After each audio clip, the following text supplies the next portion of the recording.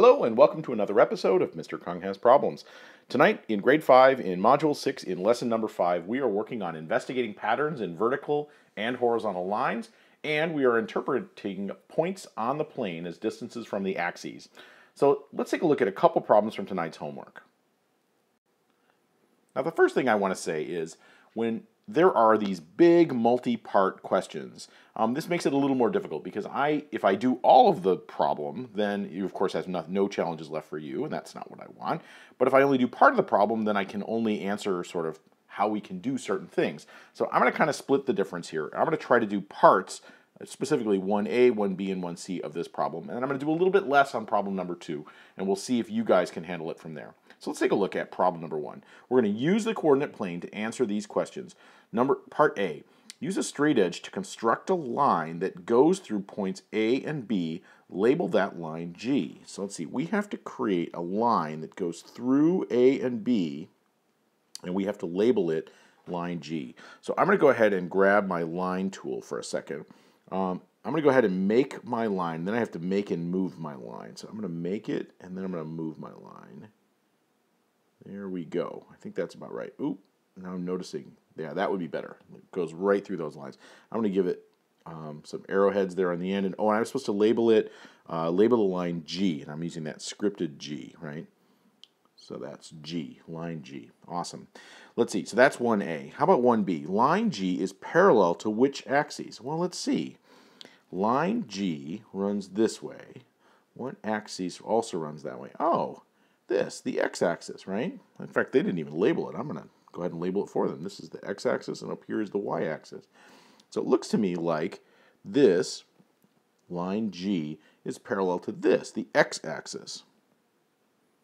And it's, let's see, and is perpendicular to, let's see, so this line, which axis does it meet and form right angles? Oh, the y-axis, right? Looks like it meets and it forms these two right angles right there. So it looks like it's perpendicular to the y-axis. Awesome. Now the last question we're supposed to answer that I'm going to help you with in one is part C. Draw two more points on line G. Name them C and D. Oh, 2 more points along this line. Huh. So I guess we can put them just anywhere. So let's see. I'm going to put one point right here. I'm going to call that point C. And maybe one way out here. I'm going to call that point D. So that's 2. Let me see if I did that right. Draw 2 more points on line G. Yep, both of those points are on line G.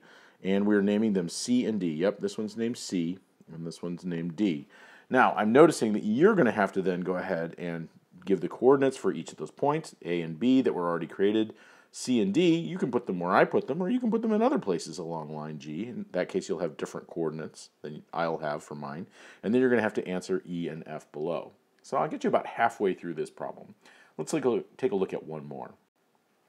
Problem 2. I'm only going to do a little bit on problem 2. Let's read the directions. Plot the following points on the coordinate plane to the right. And then I'm going to do 2 of those points for you. Point H. Point H is at 3/4 along the x-axis and 3 on the y-axis. Let's see, 3/4 on the x-axis. So here's our x-axis. You know what, I'm going to go ahead and label it x-axis just to remind me, and this one is a y-axis. So let's see, 3/4 and then 3. So 3/4, I'm looking at, looks like each of these blocks must be 1/4. So that's 1/4, 2/4, 3/4. Oh, there we go. So it's 3/4. And then how high do we go? Let's see, we go 3 units up. 1, 2, 3 units up. So that's 3/4 out on the x-axis and 3 units up on the y-axis. I'm going to go ahead and put my dot there in red. And let's see, oh, that's point H. Got it.